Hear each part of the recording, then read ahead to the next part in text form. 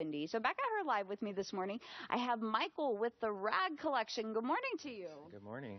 So you are going to be down here next Saturday. Tell me what you're going to be doing, first of all. So our organization is called the Rag Collection. We have a program at Alhambra High School called Raise Your Voice. And those students are coming down to the gallery here, and we're going to be doing spoken word poetry. They'll be showcasing some of their visual art, and they're going to be doing live a mural in which they have invited the community to come out and help them create. So is this something they'll be painting? They will be using paint and spray paint. So tell me a little bit about the Rag Collection. What is this organization?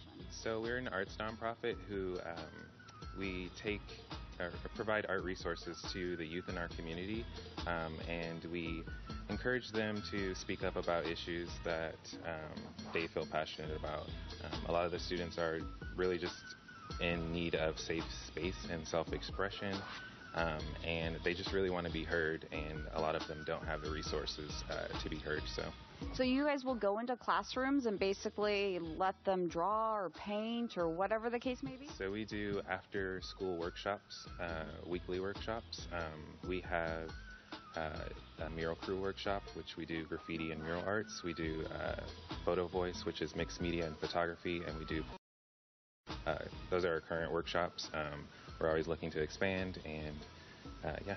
And so you use art as a way of therapy. Exactly. And so you're also in a women's shelter, is that correct? Yes, we are. We have a program called Beautiful Voices, which is held at Streetlight USA. And what's that?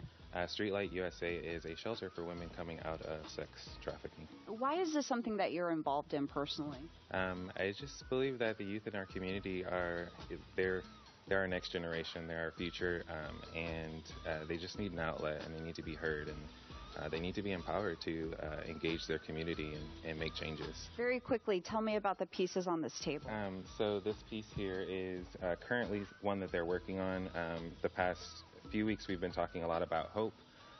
So they're collaborating on this piece. It's in the works, so it's not finished yet. This piece here was done by a student. We asked the question if you were a house, or to draw yourself as a house, essentially. Mm-hmm. And she did that in about 30 minutes. And wow. This was cool because I didn't actually know that she could draw. So that's amazing. Okay, so for more information, if folks want to get in touch with you, they want you guys to help spearhead a program for their organization. They can contact us on our website. It's the RAG, R-A-G, collection.org, or they can find us on Facebook, Rag Collection. Michael, so great meeting you. Again, thank you so much. If you would like to learn more about Michael and the Rag Collection, you can come down here to the Street Festival on Grand Avenue next Saturday. This is going to be in downtown Phoenix.